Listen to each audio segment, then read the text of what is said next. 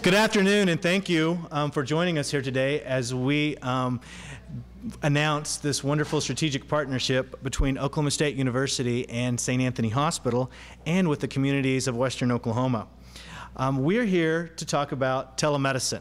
Telemedicine is a new and exciting program. It's happening all across the country, but it's really, I think, is new for Oklahoma. And the way we're able to do this is in partnership with Oklahoma State University.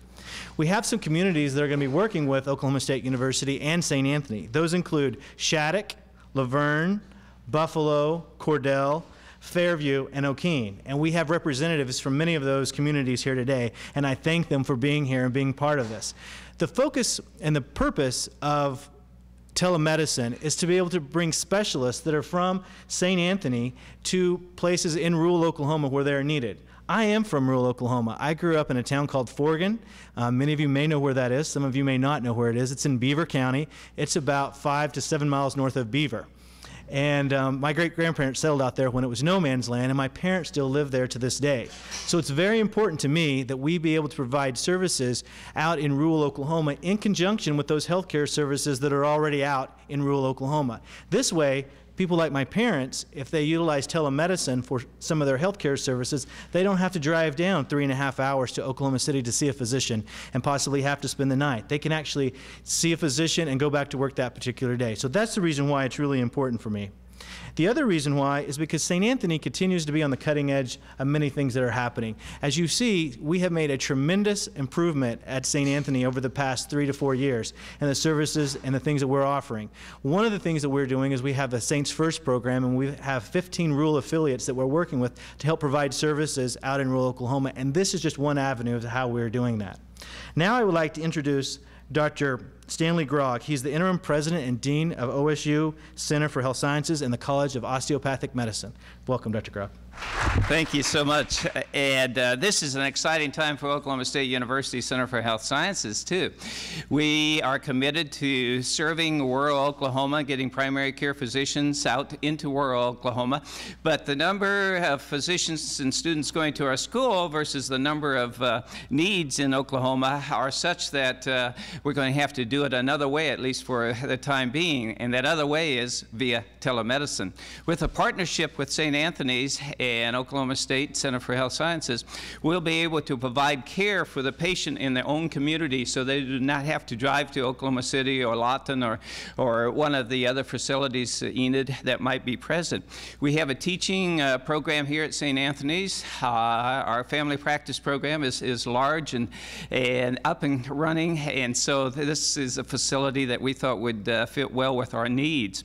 We will be able to see a patient in Beaver, Oklahoma.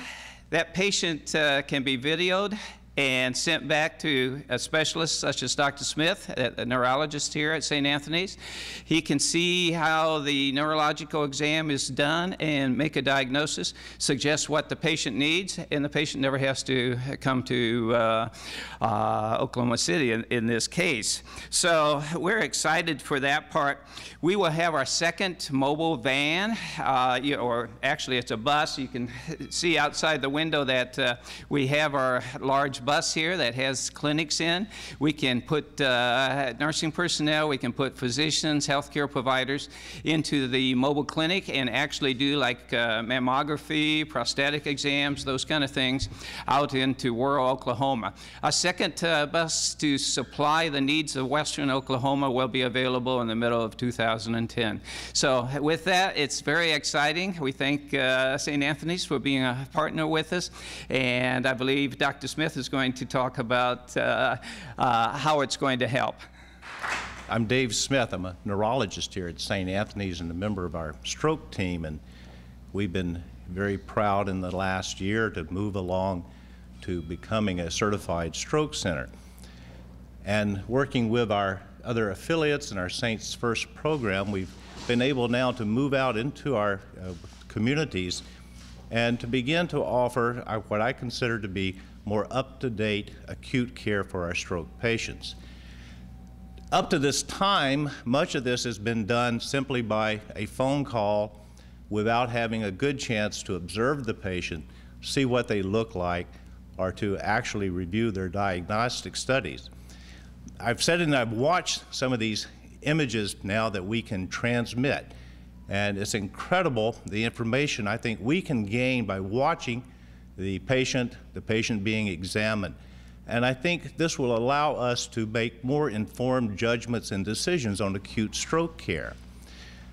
Speaking for other specialists, I think one of the big advantages now is that we can have patients that normally would be either reluctant to come into the hospital setting or maybe physically not capable of coming into the hospital, making a long trip. And that with the use of the telemedicine setup, we'll be able to provide diagnostic suggestions and treatment management for those people. And I think that would be a convenience for them and for their physicians in their local community.